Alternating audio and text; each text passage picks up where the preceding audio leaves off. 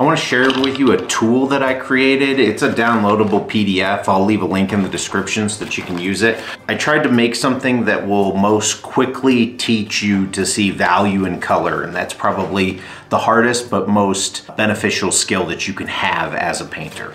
On these printouts, I made places where you can cut them out first. I just took them to FedEx and got them laminated. You can do it yourself there. I think it costs like $8. The reason I did that was so that there was a tool that I could actually put paint on and I could clean it off and it could actually be transparent.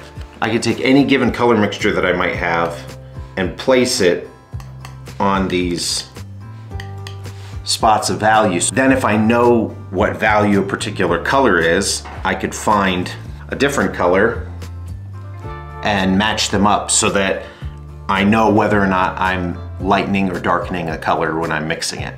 So I found two colors that are the exact same value. I mixed them together into a color change that is still the exact same value, and then I can place it on this value chart on the side here that's got a cutout so that if I wanted to hold it up to a painting and compare values, I can do that.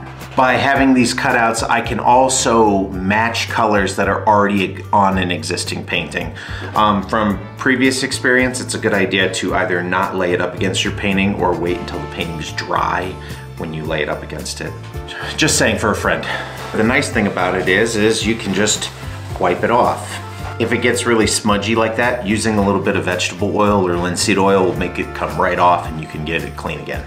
So in this case, I have the color or the value wheel that I was showing you. I have a value chart. It's a more extensive value chart and it labels certain colors where they fall on the value chart. So you can have an idea of certain value mixtures that are just straight tube colors. So for example, burnt sienna is right here. The last thing I did is I set up a palette description that also shows that kind of like quadrant format that I've been using for other palettes. So for example, you can take any given prismatic palette and then begin to organize it in terms of quadrants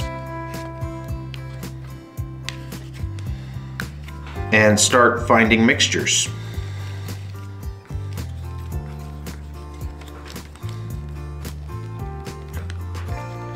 Any given color can be moved in any particular direction, whether you need to lighten it, darken it, warm it, or cool it. So if I wanted to say warm up this green a little bit, I can add a little bit of my warm mixture to it.